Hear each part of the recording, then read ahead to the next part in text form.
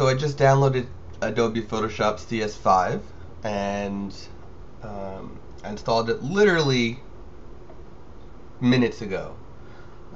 In CS4 I was having issues on a 64-bit computer because it would take minutes and minutes and minutes to open.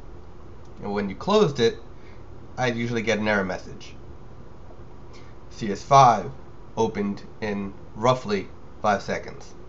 I optimized my performance with scratch disks and whatnot, and it was already fast, but now it's even faster.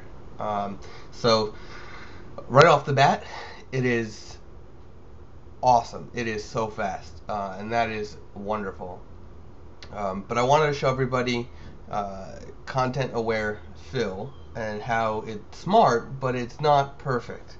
As you can see, I put a lasso around this tree. This photo is from our live photo shoot that we did, and the photo came out great. The tree kind of annoyed me afterwards, but I want to show you that in Content Aware we can get rid of the tree.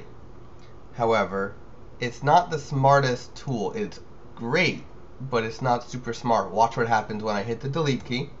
It shows the Content Aware as everyone has been seeing in all the tutorials recently. Hit OK. It's going to remove the tree, except look what happened.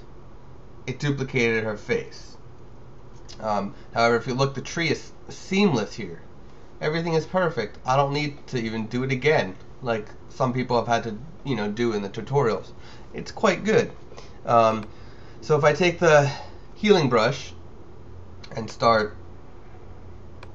going over her face, it does start removing it, adding more tree. I'd have to keep going and keep going. However, it also starts adding her face back in at some point. So it's not perfect. As you can see, it's now distorting.